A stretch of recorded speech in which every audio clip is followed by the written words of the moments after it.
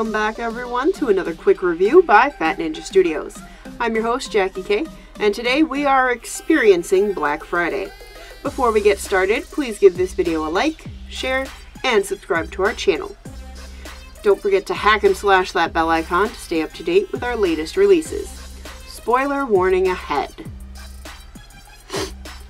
Overall, this film was a fun horror comedy romp. It had Evil Dead vibes all over it, mixed with the outrageousness of other gems like James Gunn's Slither. Bruce Campbell delivers, as do the rest of the cast, even though a few moments fell flat with basic humor setups. The gore and the silliness of it all just work.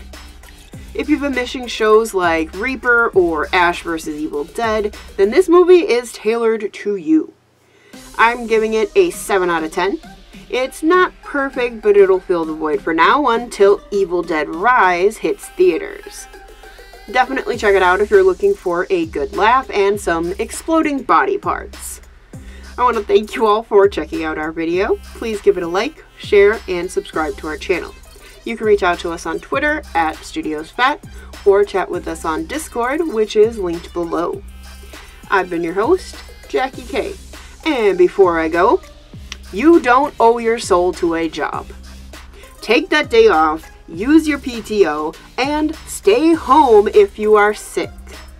Employers will threaten you and make you feel bad for not coming in, but it's their job to keep the ship running, and you're not a slave. Taking time off when you need it is good for your physical and mental health, and if they can't handle that, then maybe it's time for a new line of work. Thanks again, and as always, take care.